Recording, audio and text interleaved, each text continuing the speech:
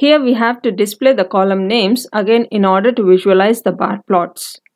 We don't have to load the data frames, just display the column names and then we can copy and paste these column names over here. So let us run this cell. So these are the column names.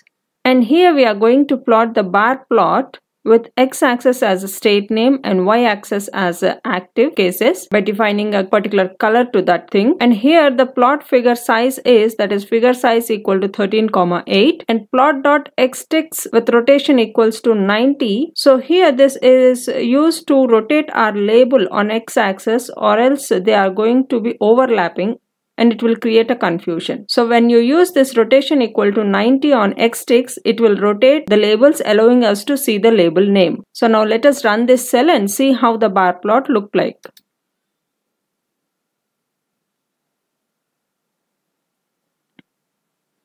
So here this is the bar plot with the state name on x-axis and active cases on y-axis. So here you can observe that in this cell we have not taken the order as ascending order. So when we are not providing the ascending order, the plot looks like this. Means it will be like without any order. So here the maximum number of active cases are in Kerala, next followed by Karnataka and next Assam. So in this way you can identify the number of total active cases in each state. So let's move forward and try to draw another bar plot with the x-axis as state name and y-axis as positive. So here also we have taken the figure size as 13,8 and with rotation equal to 90.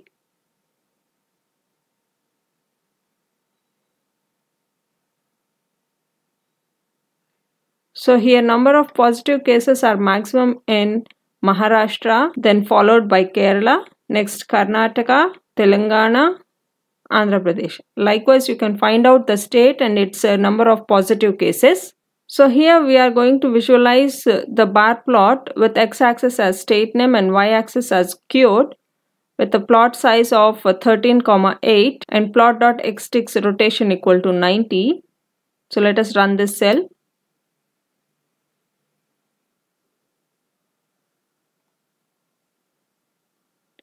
So similarly, we are going to draw another bar plot which shows that the high number of deaths taking place in each state by taking x-axis with state name and y-axis with the death.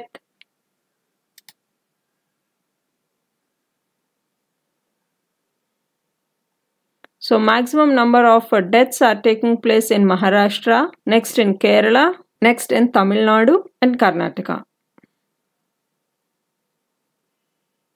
This is the code for next bar plot, that is state name versus new active cases. So the number of new cases are high in Kerala, next followed by Karnataka, followed by Assam. So in the similar way we can find all the states and the number of new cases, new active cases in each state. And this code is to find out the bar plot for new positive cases in each state. So this is the graph which shows that the total number of new positive cases are high in Maharashtra. This one is for new cured cases.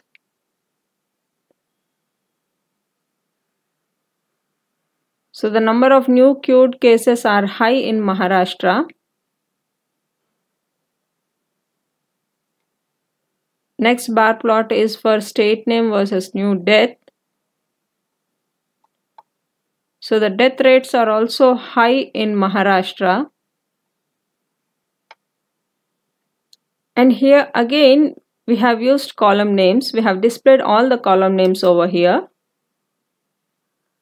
And here we have dropped the two columns, that is the serial number and the state code. And here we have displayed the columns with the head, that is the initial 5 values we are displaying over here. So these are the initial 5 values.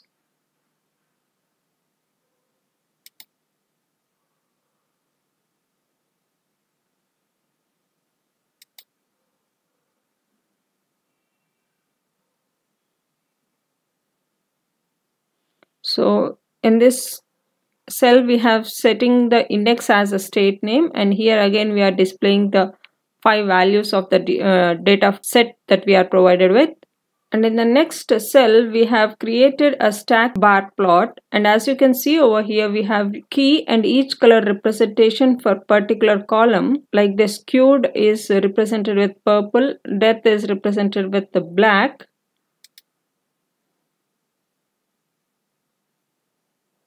So here this blue color stands for active, orange stands positive, green stands for queued. So this is a stacked bar plot of the data set that we have.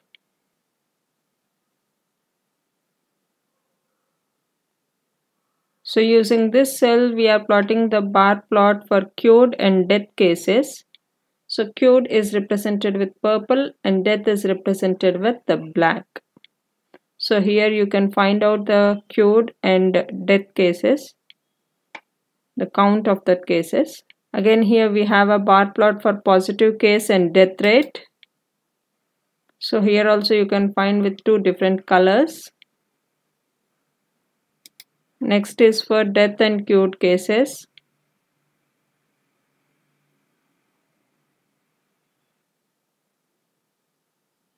And here this plot is for active and death cases.